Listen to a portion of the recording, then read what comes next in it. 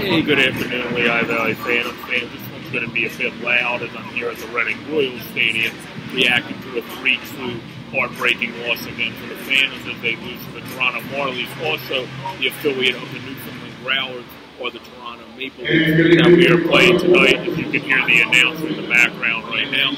They lose 3-2, but Frost has a very good game again. Pat Nagel continued to look really good, as you can tell. I'm here to cover the game. Reading Royals for nitty-gritty.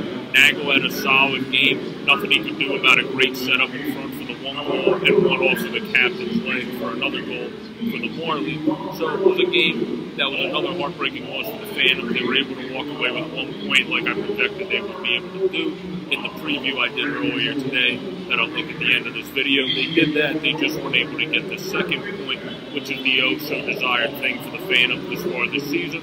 But Morgan continued to look well. Isaac Ratcliffe, who has looked good at times on the ice this year, the big boy was able to get himself a goal on a nice play by Jackson Cape. And then you had Josh Hosang, who's a hell of a player who's had to go through some stuff in his career, be able to deke and dangle through the defense and make one that Pat Nagel had no chance to save, obviously, at the end there. So the Phantoms, this is a game again, just like last game. You have stuff you can learn and grow and push through from. They just need to be able to play a more complete game to not allow guys like they had a breakdown on a wide open goal in front of the net, of course, that the Marlies were able to get.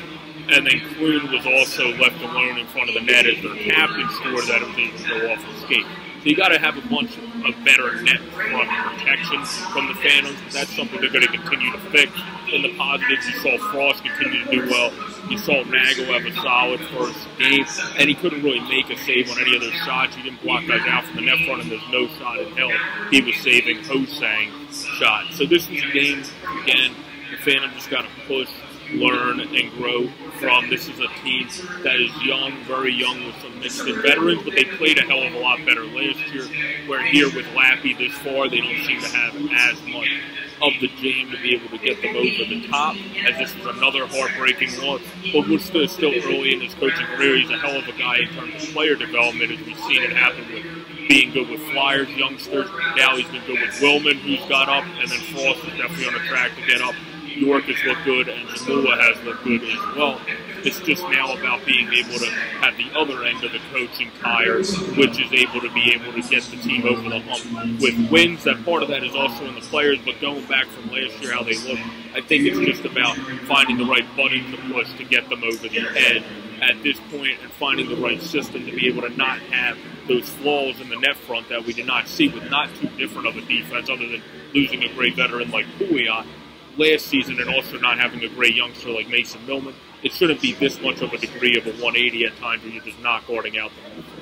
But it is what it is. So the Phantoms are able to get 1 point. It's better to escape with 1 point than 0 points, obviously, as they're now getting a point streak going.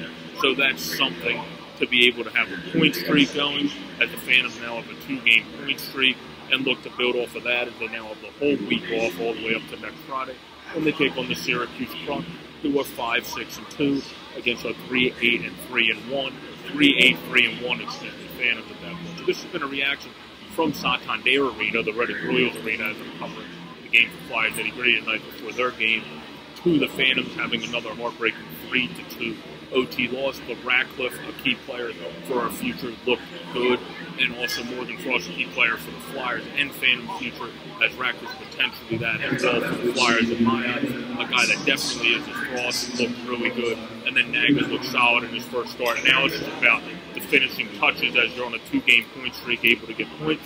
Now you got to get over the hump and try to beat the Crunch next week, which is going to be at Syracuse. So everybody have a great, safe, and pleasant day. It'll be a week off from the ghostly tapes because there's no game until next Friday, when then I'll be doing a preview on Thursday or Friday for that for here. And then please follow Flyers Nitty Gritty, as well as subscribing here down below on the easy-to-use widget. Peace out, everybody, and have a safe night.